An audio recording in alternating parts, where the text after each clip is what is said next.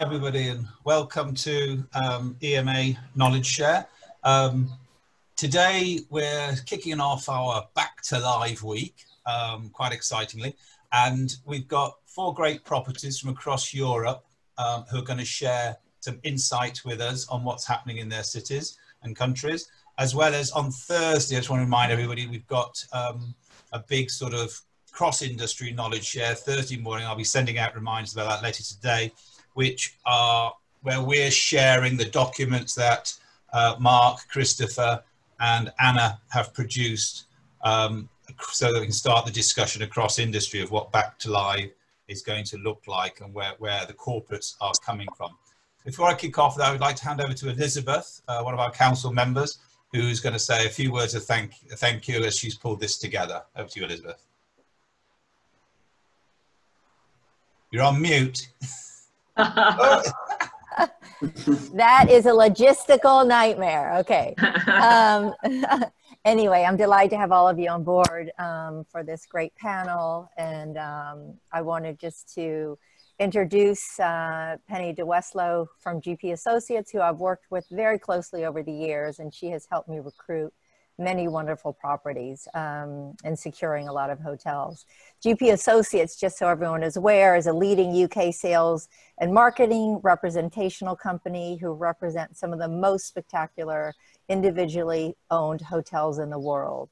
And it was established in 1995 by Janine Glasspole and has earned its excellent reputation over the years by promoting luxury 5-star hotels in extraordinary locations and also with impeccable service. You will get a little taste of some of these properties, and I certainly use many of the properties, and I can attest that they're all fabulous. So enjoy, and we hope you get some good knowledge on what's going on in all these various regions. So Janine, Penny, I'll turn it over to you. Yep. Yeah, and you thank you, Elizabeth. What a Sure. lovely accolade. And thank you. We're really thrilled to be part of this great opportunity. And hello, everybody. I recognise 1 or 2 names, I know. So thank you. Lovely to not see you, but hopefully we'll soon. And thank you for joining us. As Elizabeth said, we are really lucky to represent some amazing hotels across the world. And today we've got the 4 stunning properties from different countries, so they'll be able to tell you about their different rules as far as they know. And how they can work for you, with you on events coming up in the next few months. We'll start with Thierry from the Beau Rivage Palace in Lausanne on the shores of Lake Geneva. We've represented the hotel for 20 years. Should be celebrating this year, but sadly not. We'll have to save that. And it's been hugely popular with our corporate clients, including Elizabeth, who's used it many years, haven't you? We will then move to the heart of Paris and Le Bristol, which is part of the Oka collection. Next down to southern Spain and Andalusia and Finca Cortesine, which stands just 10 minutes above Marbella and Sotogrande, and has amazing huge spaces and fabulous views out to sea. And then last by no means least, back to the UK and Beaverbrook, which is just 19 miles from central London, but in the beautiful Surrey Hills. So over to you, Thierry. Thank you, Penny. Penny, just before we start, so guys, if I can remind you, we're literally going to talk for about 5 minutes on each country, your property, how you're adapting, where you are in that. I'll throw some questions in. And from the audience point, you know, we'll then get into a discussion at the end. But if there's questions you want to raise, please use the question profile or raise your hand and I can bring you in live. This is a meeting, not a webinar, so if you want to speak live, EMA members, you can do, but let's not just jump in. Let's find a discussion. So from my point, with having a discussion with the guys earlier, where we are at the moment with Switzerland is open for business and open for meetings. You can book, so Thierry will talk about that, and that's the same with Spain. Paris is in a similar position to the UK, so it'll be interesting to see what France is doing and where that's going. And of course, Alex is based in the UK, and we're all sort of watching what else is happening in Europe as we develop. So Thierry, I'd love to hear where you are from a business point of view and the regulations that Switzerland have put in place, and how you've then adopted those into your use of your event space, not your tourism business. Thank you. Thank you, Richard. Good morning, everyone. Well, very pleased to share the government rules in Switzerland. So on June the 22nd, we were very happy. Sorry, Thierry, to jump in. We can't hear you very well. I don't know if you need to hold your microphone up. Oh, yeah. You hold your microphone up. Yes. Is that better? Perfect. Thank you. Sorry. All right. Okay. So on June 22nd, it was the third stage of rules relaxation in Switzerland since late April. Actually, we started again resuming business in late April. So now we are authorized to organize and hold events up to 1,000 people. It has to be a maximum capacity of 300 people in one room. So you have to divide with a maximum of 300 packs per function room, per conference room. Since then, standing events are authorized again. They were forbidden before that. Distancing has been reduced to 1.5 meters, and it used to be 2 meters before that. And of course, there's always the mandatory contact tracing. Richard, excuse me for a sec. It seems that a lot of people are having a difficult time hearing you. Oh. Is it possible to take out the microphones and maybe that would be more clear? Okay. Is this better? Much better. Okay, great. Apologies. Right. So, where was I? Yes. So there's a mandatory contract tracing taking place. The organizer must be able to provide up to a minimum of 14 days after the end of the event, a detailed list of the participants with the contact details for contact tracing purpose. So what is happening at the Beau Rivage since then? So we reopened the hotel on June the 12th. Actually, it was like a second reopening. The hotel was originally opened in 1861, and throughout its history of 159 years, it never closed a single day. So it was a big event for us to reopen. What we did is when we reopened on June the 12th, we decided to anticipate the renovation of bedrooms. So there were bedroom renovations that were scheduled for the upcoming 2 winters, which are traditionally our lower season. We're actually starting now with the help of our owners, which means we will have a fully renovated product from spring, from May 2021. And of course, we put in place a new clean and safe protocol with staff trained to understand and enforce social distancing. An example is also during the arrival experience, the check-in. We don't escort the guests to their rooms anymore, just to enforce that distancing. But there's the possibility for the clients who check in their room to, they have a video on the tablets or on their smartphone. There's a tablet available in the bedroom where the rooming, so the experience of the room is explained by the member of the front office.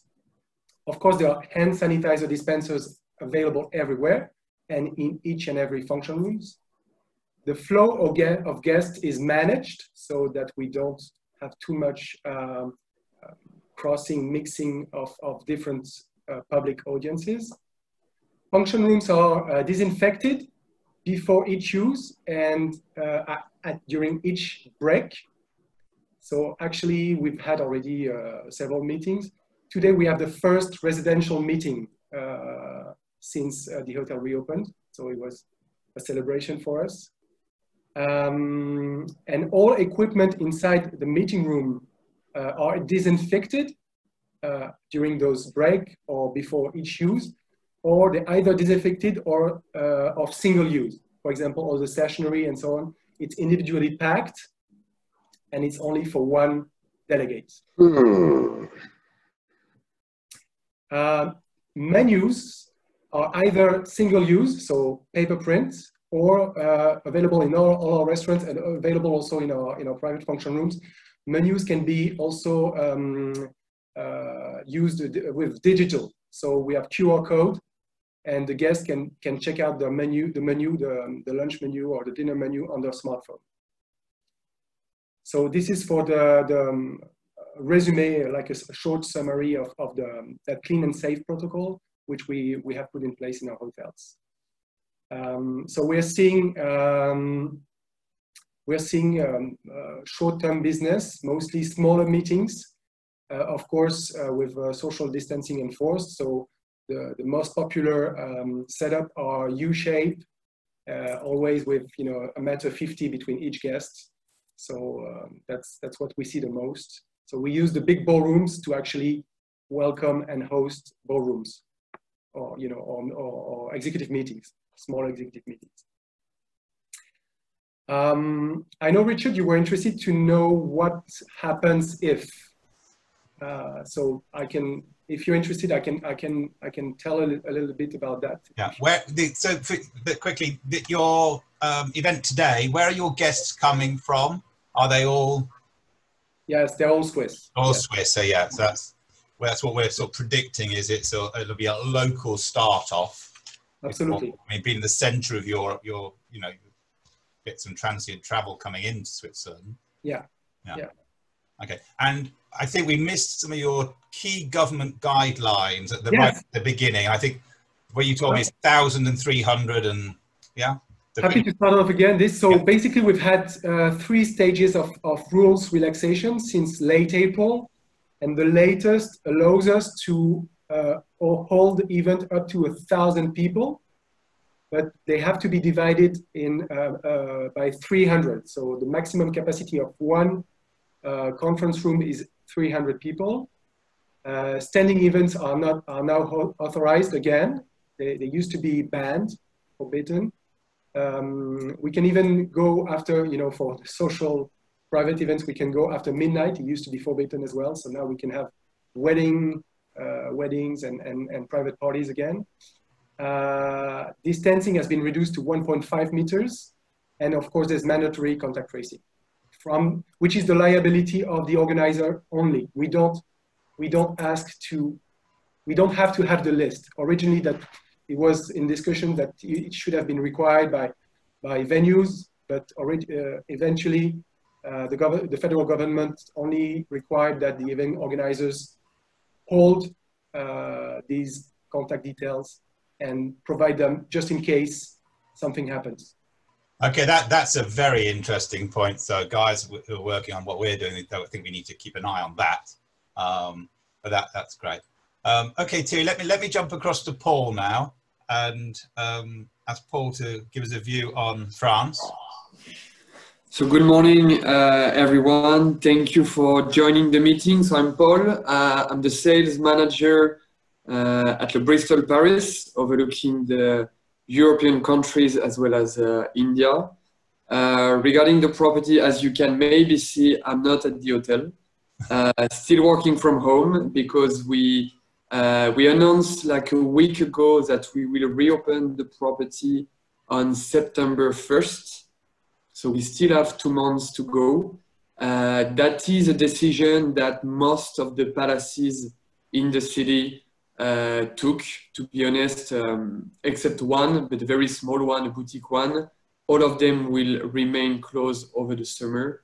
The situation over the summer in Paris is always a bit slow, and we still have a lack of demand. So I think that's the main decision why most of the 5-star property, and especially the palaces, which is one more step after the 5-star, decided to remain closed over the summer. So it's going to be almost a 6 months closing since March 15th. So it's quite huge. Just like with Thierry, we first opened in 1925, and we never closed that long since 1925. So it's definitely a big thing.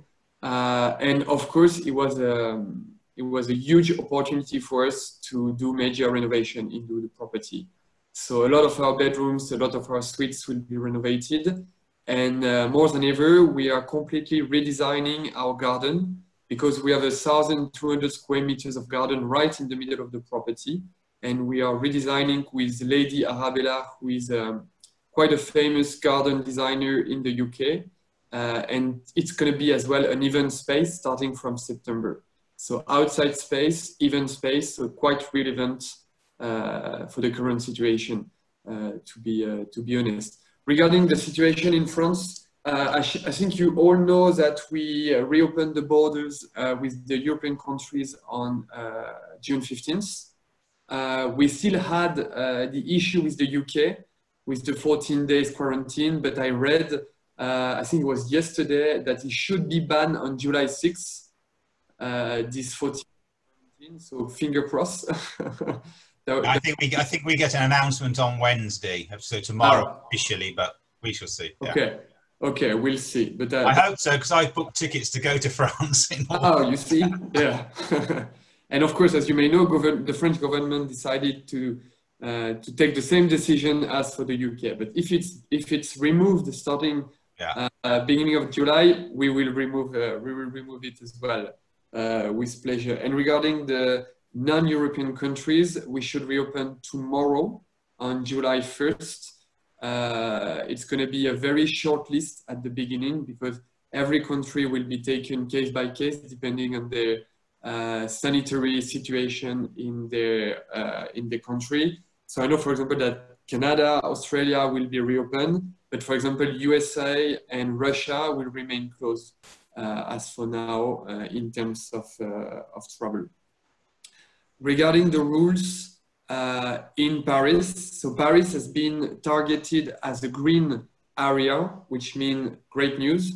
Restaurants are reopened. We still have to get some rules, so we still have to respect the 1 meter social distancing in public spaces. The mask is mandatory in all public transportation, meaning commuters, train, plane, taxi, cabs, all of them needs to wear the mask.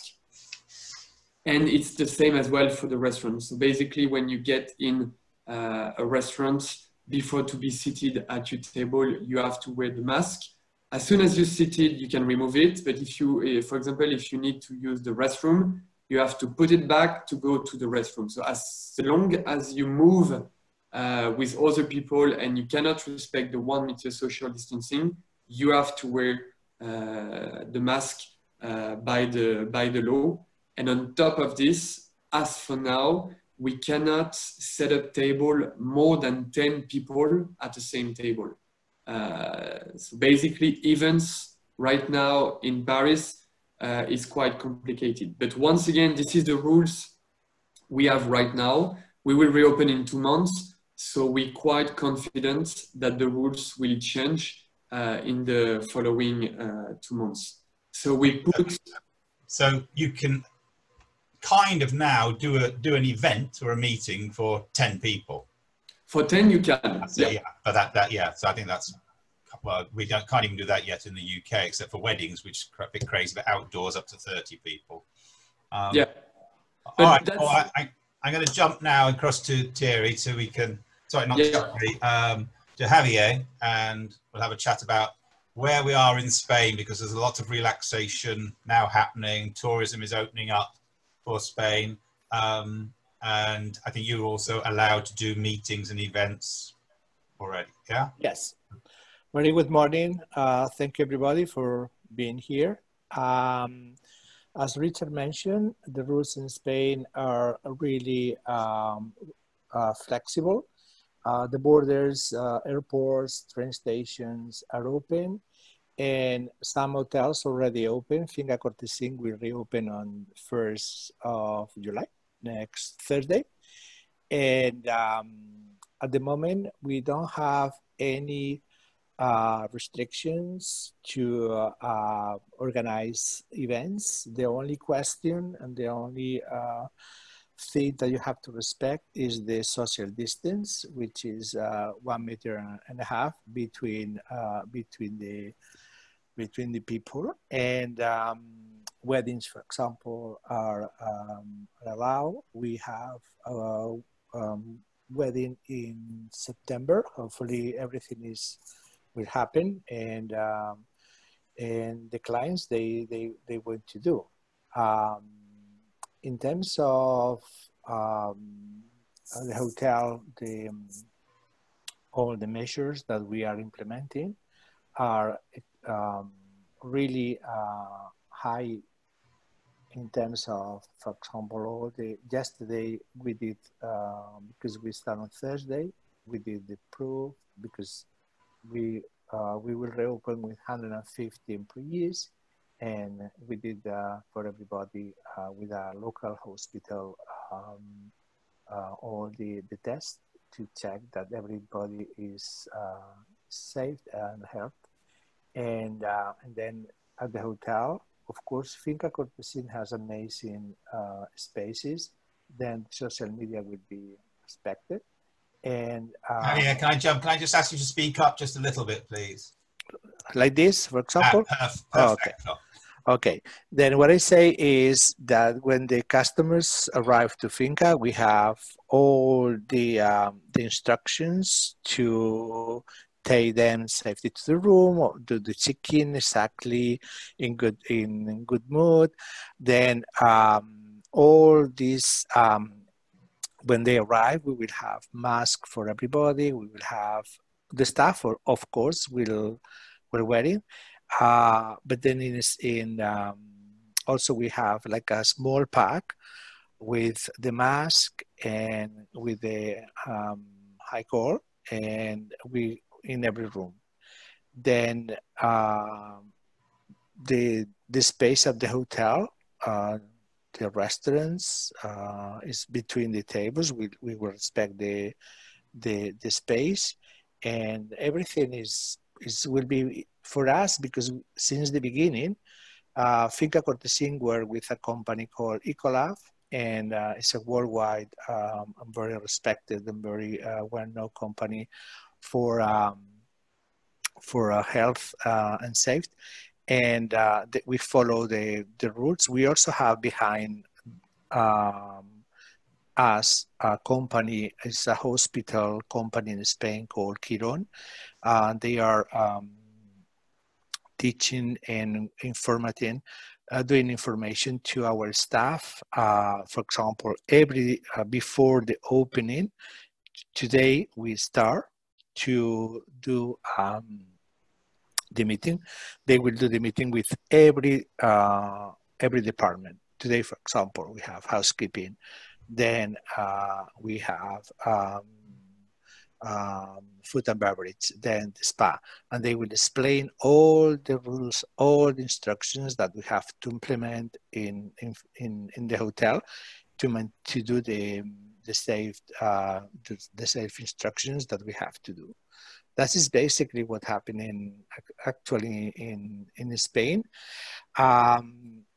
Basically in Spain, the problems were in Madrid and Barcelona. In the south of Spain, we didn't have many cases, and the situation in Spain, I think, is actually much better. We have, of course, we still have cases, but for example, in Andalusia, yesterday was a few, but it's more people that works, for example, in farms or in the agriculture industry, but not really huge focus. And also we have some with immigrants that come to work on the countryside and in agriculture, but are not really important focus in Spain right now. Okay, thank you, Javier. I had to move to Paul. Sorry, Alex. Gonna get my names mixed up. Get them right in a minute. Alex, in a minute to talk about the UK. Guys from EMA, any members, if you've got any questions to ask or anything you want to raise with the panel, I've got a few questions here. Start putting it in the chat area, and I can pick up from there. That's really useful. So Alex, from Beaverbook's point of view, where are you now in sort of getting ready? I'm guessing that you're open for tourism, but what are you seeing or predicting? Because I think it's very much a prediction on how you need to be ready for meetings. Yeah, no, definitely. Well, good morning, everybody. Certainly the big area that we're looking at is meeting events, because it's important to us. I'd like to share my screen with you in a second if I can, just to kind of show you some of the provisions that we're making. Some of it's guesswork. We were hoping for the social distancing to be reduced, which thankfully it has been, which then allows us to do some other things on the estate. But certainly in terms of the government guidance, obviously 4th of July is when hotels and restaurants are going to be allowed to open. You've got the 1 metre plus social distancing. There is obviously the weddings that's currently being discussed at the moment. And you've got the 2 households being able to meet inside. We at Beaverbrook are lucky, we've got 400 acres, so we're using some of our outside space to be able to not increase our capacities, but try and maintain some of our capacities, for example, in the restaurant. If I'm just going to share my screen with you now, if I may. Yeah, you should be able to. Yeah, we got it. Coming up. Let me just do that there. So in terms of kind of Beaverbrook, and I'm not doing a sales pitch, Richard, I promise. I'll stop you if you are. Well, for us, we're lucky because we have one way in and one way out. So you can see top right, we have an entrance, and then top middle, we have the exit. So we're able to control people coming on and off the estate, and we're spread over a number of buildings as well. So again, we can lock down certain areas. We've had some international interest in terms of some exclusive use opportunities, which for us, we're able to do it, where potentially you could take the garden house, which is just there on the right hand side, but we could still operate the hotel with the house and the coach house as well. In terms of our meeting space, that's how our meeting space normally looks. And we've kind of taken into account the guidance that we've been given, and taken into social distancing. So this has been based, we've done various diagrams for the guidance that we've been given. And that is our main orangery space. I know some of the people on the call now have used this space. But yeah, our capacities unfortunately have been limited. Guidance currently for meetings and events is limited here in the UK, and we're waiting for further clarity. To give you an example of our garden house restaurant, this is our Anglo-Italian restaurant. And again, we've had to look at where we can allow 2 metre social distancing between our tables, which is what we've gone for. And you can see the circular tables on the outside of that diagram. That's actually our outside space. You can see here, this is a picture of the garden house with the terrace. So that kind of canopy that you can see there in the photo is something we purely added because of we're trying to increase our space and give people the ability to use the outside space, even if the British weather doesn't play its part. And this is just one area at the garden house that we've used. Outside our orangery, this week they're covering with a canopy outside the orangery. So again, it'll allow us to use that outside space effectively. And then kind of looking at protocol, one thing that we're sort of quite hot on is the education of our guests. So this is a PDF that we've put together that we're sending out to all guests that are coming to the estate. So it's clear for guests, and we don't want people to kind of be alarmed, but to get on the estate, you need a reservation. You can't just wander on there. So we're controlling who's coming on and off the estate. We will be doing everybody's temperature check. And also it's kind of flagging things that previously we've done. We used to valet park cars. Well, we're not going to be doing that. I'm afraid people now need to park their cars and then come into the relevant house as appropriate. This is something that we've invested quite a lot of money on. So we have the spray guns. We have 5 guns in total. As guests will be using public space, we will be sort of coordinating that where the public space gets sprayed ultimately. And we're lucky because these guns are very effective, and they will actually coat furniture and surfaces for up to 15 days. So we will be spraying bedrooms, public space, and obviously sanitizing products from salt and pepper shakers on tables and everything. But certainly these electronic sprayers will allow us to cover bigger areas. And as a guest before a guest checks out, the housekeeping team will sanitize a bedroom with these sprayers and also all of the other deep cleaning that will be going on. And then we've got our protocol. So this is a little bit like the PDF. It just makes it a little bit more obvious in terms of what we're doing. But we have the protocol subject to what people are doing on the estate. So there is a protocol that everybody will have to follow. Then there are employees protocol, and I have 2 days worth of training tomorrow and Thursday where I'm going into Beaverbrook because I'm currently at home, where we're going through our intense training so that everybody is aware of what it's all about. We've carried out a lot of risk assessments as well, where we're trying to sort of look at various scenarios. Housekeeping scenario, we've then got a food service protocol and then a culinary protocol. And once, hopefully, health clubs and spas are allowed to open, we will then follow that. So we've got a lot of the rules and regulations or guidance in place that we're following, but we are waiting for that government guidance as well. Thanks, Alec. I think that's great. If anyone's got documents, brochures like that that they want to share with our members, if you let us have them, then we'll post them on the EMA website as part of this seminar, because we'll expect other people to come back to the webinar, because we will have recorded and everything else. So yeah, Alex, that sort of stuff is great because it shows you the depth of detail that you're going into and everything else. I think one of our biggest challenges, so I'm opening this up now for the panel discussion, but I think one of our biggest channels in bringing events back to live is the psychological process for people willing to travel and go to a meeting. And it's how we can support that within the industry, and also how we can create the hybrid. Because I think what we see happening in the future, or certainly for the next 12 months, is maybe 30 people at the meeting, but maybe another 50, 60 people who've chosen not to come to the meeting, but still want to attend or want to attend part of it through the hybrids process. So Thierry, I don't know if you want to kick off with that, how you're looking at that and being able to help support that.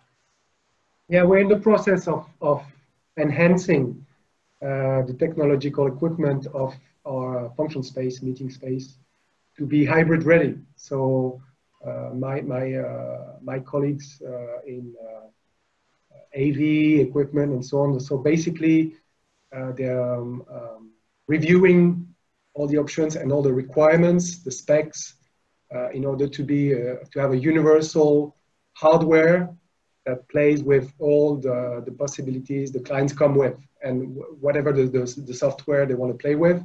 It's actually pretty simple. It's three things. It's a very strong broadband, cameras, and sound. So my teams are working on that, and will be ready, I think, for September after the summer, to be a complete hybrid ready offer for meetings. Yes.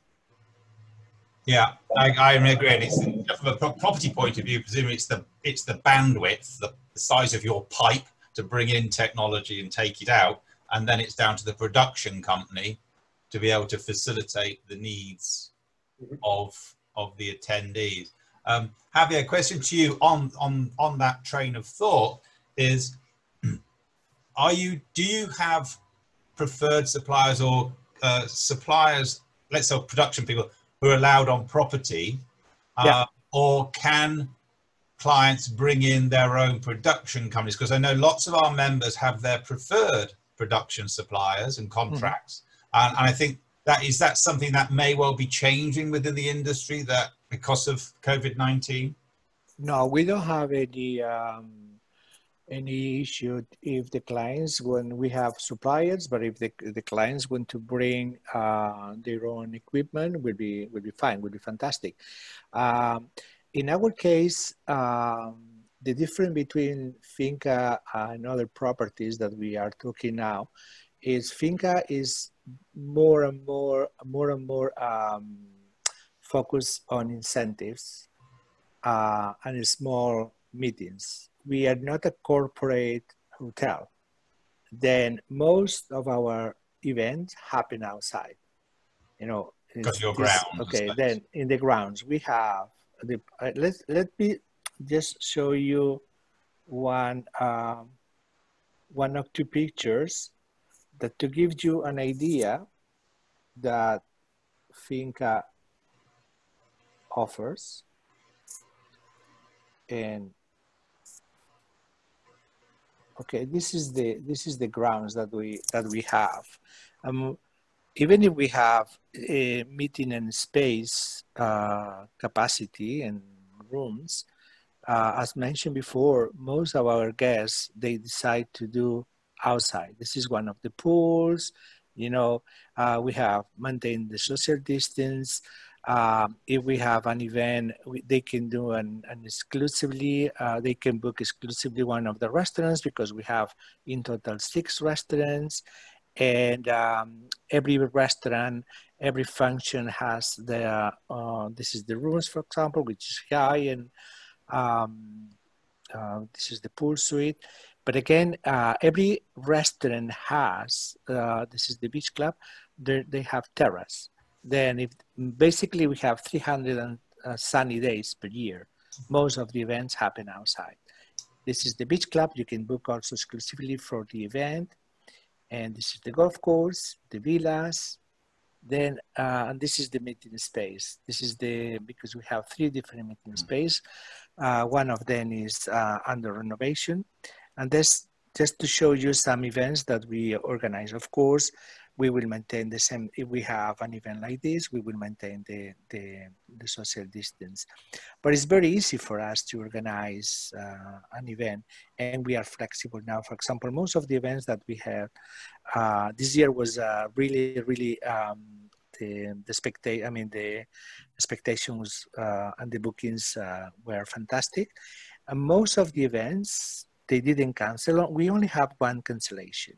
And it was the cancellation was for an event in May.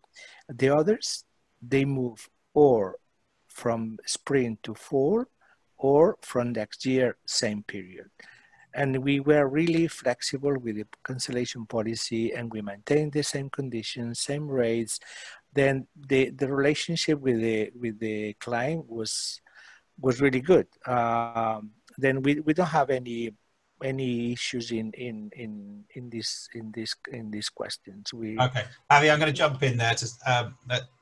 That's fine, but the question is also around is the third-party contractors coming on site.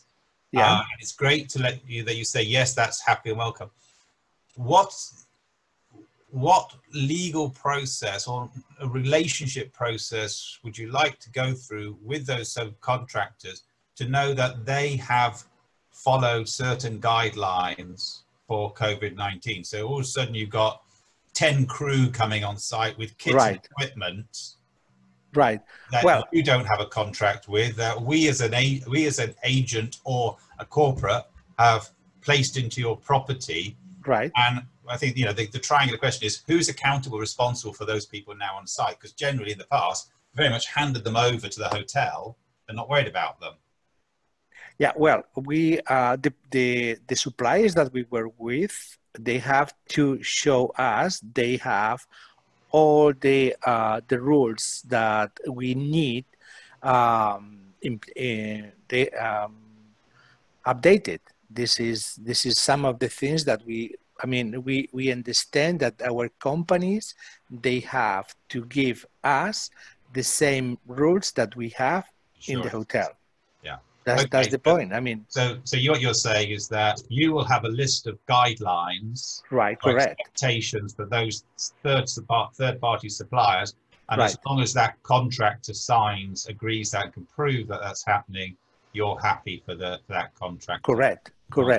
And then we, of course, in the hotel, the staff will control that every rule has been in place. Has been controlled and we will follow that. That's for sure. Okay. Is anybody with any of the other hotels taking a different approach to that with third-party suppliers? No. Okay. So that's interesting, because that was one of the concerns of our members. And I know we'll still have to see it, is that, we have our favorite production crews and equipment and people because we know them and trust them. But is that going to change with hotels? So thanks for that. Another observation, guys, is that the hotels with properties, again, back to, not to Javier, is that I think there's a great opportunity for you guys. I think the research that we've done is the incentive market will be very quiet over the next 12, 18 months. But properties with lots of outdoor space and using that space differently for outdoor meetings and stuff like that, there's the good opportunity, because we know that being out in the fresh air and everything else reduces the COVID-19 ability to get passed on. I want to ask a question around occupancy levels. And are you, I'm probably going to have to come back, I'll come back to Thierry on this because you guys are now open, but are you restricting your occupancy levels?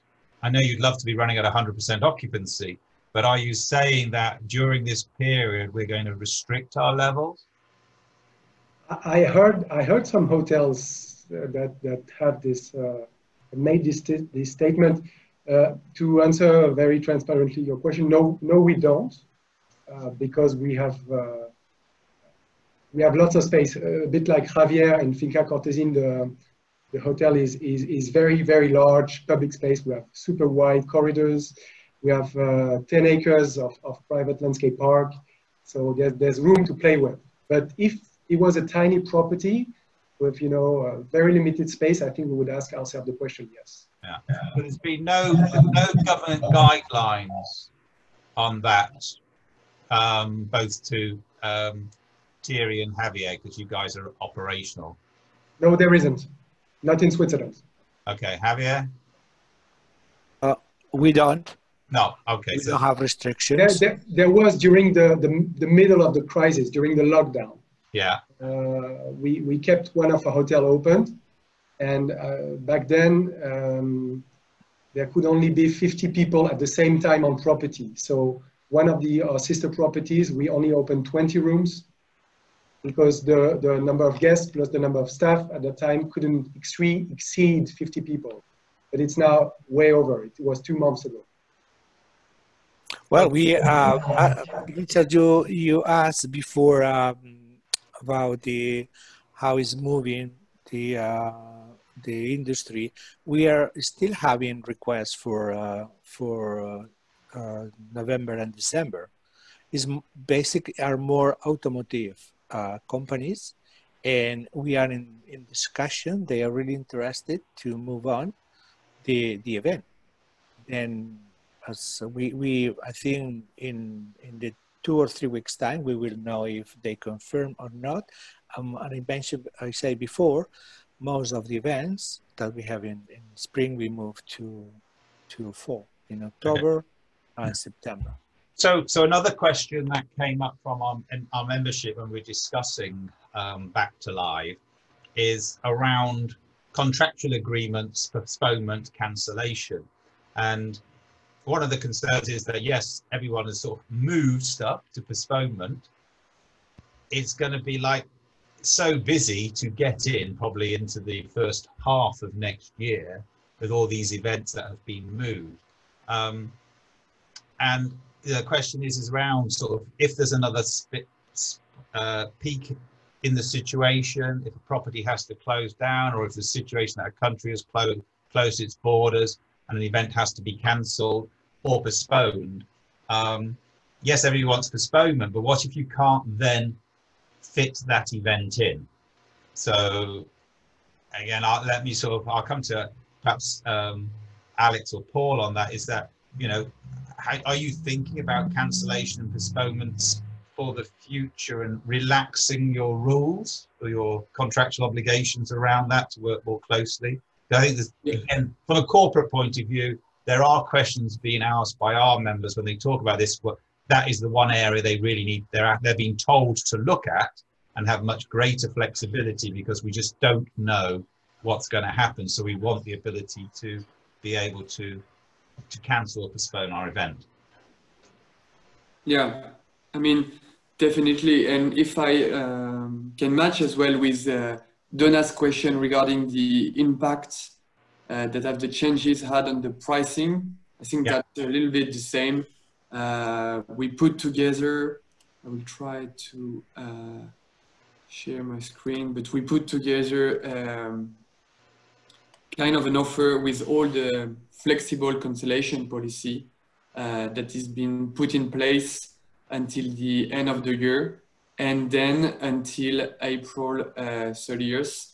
It is very much flexible for us and for the Paris standards. We added more benefits to any kind of events. We are very flexible on the rates as well. So everything has been put together to bring back events at the property, and cancellation policy is maybe the first criteria for any events manager who wants to secure anything in the city, to make sure that they can cancel like just a couple of days before. Yeah, that's the minimum for events. And I think that's the same even for individual booking. We don't know what the future will be, so we need to be prepared to cancel at short notice, definitely. Okay, but you're just offering that up until the end of the year, because we know that. So as you can see, it's 72 hours until the end of the year, and 7 days prior to the event, from January 1st to April 30th. As for now, of course, this is something that can be subject to changes depending on the situation, of course. Okay. And is that just your property, or is that all France or all Paris, or? I think this is definitely what's going on in Paris, and it's as well what's going on in the south of France. For example, you know that we have two other properties in the south of France. We have Hotel du Cap Eden Rock on Cap d'Antibes, and the Château Saint-Martin in Vence. And normally, July and August, they are not flexible at all on cancellation policy. And this year, I think they are, as all of the property in the south of France. As once again, that's the first criteria if we want to attract our client back and picking up on bookings. We have to be flexible on everything, but most of all on the cancellation policy. All right, so jumping across to you, Alec, and I think those flexible cancellation policies there by the Bristol, which I know is one of the grandest hotels in Paris, and was one of the most unflexible hotels in Paris when it came to contracts, especially around the air shows many years ago. What's your view on sort of those cancellations? Yeah, certainly we've not been as specific to put it in writing like that. We have put it into our contracts where it's a COVID-19 policy where we will allow clients to cancel a booking free of charge. We will then keep the deposit and then try and reschedule the event over a 12 to 18 month period. But Richard, we would work with the client on a case-by-case scenario. And if there was ever a situation where we would struggle to actually accommodate their event because we are that busy, then again, we would just look at it on a case-by-case scenario, maybe say, well, we'll give you 24 months to rebook your event. I know that we've had some events that should have happened, and they've said, well, we're not going to put our event in the UK next summer because it's someone else's turn to host, but in 2 years' time, it will be back to the UK. We've said, okay, fine, but let's look at July 2021. So yeah, it's being flexible with each client on a case-by-case scenario. And I think that's generally what a lot of properties are doing. Some will come out with sort of very specific guidance, but I think generally people are going to be as flexible as they can, because it's all about relationships. Yeah, one of the suggestions that we've had, which we'll be tabling on Thursday, is that if an event is postponed, funds, etc., are retained by the property, but we'd like to see it over a 24-month period. And basically, on request to rebook that event, if you can't rebook it after 3 attempts, then the hotel would refund the money, because otherwise this could just go on and on and on. So just to sort of put that out there, that's some of the thinking that we're talking about that potentially you'll see coming out as riders from some of the big corporates and everything else. Here's a silly, but it's not a silly, it's a very pertinent question around use of toilets, so the loos. So I know the hygiene rules in the UK for restaurants, and I think it was one of you mentioned it, that if a guest wants to go to the toilet from the restaurant, they're happy to put your mask back on. In the UK, you even have to ask, and then you're shown where the toilets are. But in the UK now, for the restaurants opening, it's if guests from the same group, which could be a maximum of 6, I believe at the moment, go to the toilet, that's fine. They can use the same facility. But then after they've been, or after an individual has been, that whole toilet has to be cleaned. How is that going to work in events? I've got a conference, 50, 60 people, Thierry, up to you, up to 300 people in a room. How are we going to keep the toilets sterile and clean from? Well, I guess hours to go to the loo. Well, it's something we've always been extremely careful and cautious. So we've just reinforced the cleansing staff so that there's always someone around before, after, during. And in terms of health, it's also, I mean, the groups are considered as homogeneous. So what in terms of government regulations, it's exactly what you said. They're just asking that groups don't mix. If it's one group, it's okay to use the same facility. Doesn't matter the size of the group. That's what we hear from the federal health. So your adaptation. So I'm overriding something. Your adaptation of the law that Switzerland have put in place is if you're part of the same group, you can use the same facility. Absolutely. So we have several bathrooms. Conference. Yes, we have several bathrooms. At these 100 of yeah. Okay. Oh yeah. Well, we unfortunately we're not there yet. We don't have a massive conference where you have participants from different countries or regions or companies. Until now, all the conference and events we are holding are all within one company or one department or one family, if these are private events. We don't have yet open conferences or congresses. Yes. Okay, so as we can see that again, it's those logistical details when we come down to that we will have to think about for the flow of people, and will a live event work? I think your steam guns, whatever they are, Alex, I think would be great for very quickly whisking around the toilets. But again, toilets need and probably going to have an attendant in situ every day. These sort of costs and everything else. It's everything that you touch with your hands. So basically, if you have someone cleansing the counter, cleansing the doorknob, and all the handles very intensively, you should be fine. Yeah. Okay, for my last question, and again, if there's any questions anybody wants, but I think we've covered. Risk management and crisis management are two different things in my book. Risk is about assessing the situation and making sure that you've got your I's dotted, your T's crossed, that you're preempting something going wrong or something happening, and you're looking at what those risks are and then making a calculated decision whether you continue and everything else. Crisis is, excuse my French, as we English say, shit happens, something goes bad, it's how you react to it.